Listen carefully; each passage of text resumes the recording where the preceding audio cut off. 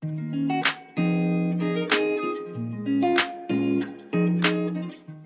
record of work is a log of all the work you have completed whilst being in the industry. It's a log of proof of the hours or perhaps days you have worked in a specific job role. Many offshore workers will have the IMCA logbook. This is the type of documentation we want to see from you.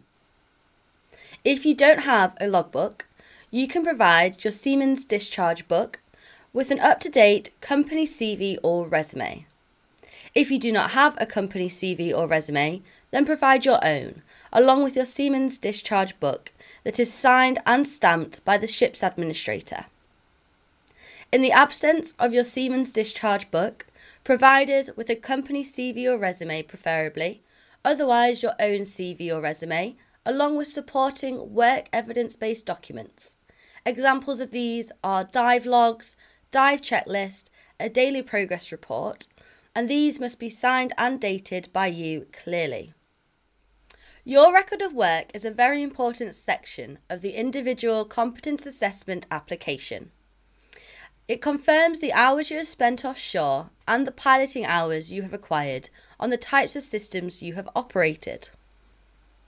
Your record of work should include the company you worked for, the vessel or rig you were on, the location of each job, a summary of each job, the dates you worked on each job, the amount of time you worked on each job, the cumulative total of hours.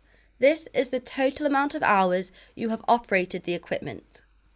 The cumulative total of days. This is the total amount of days you have worked in the industry.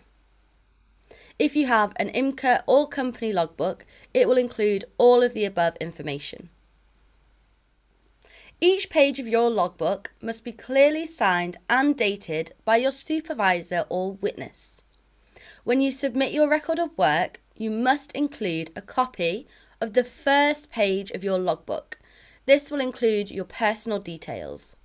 We hope you found this video helpful.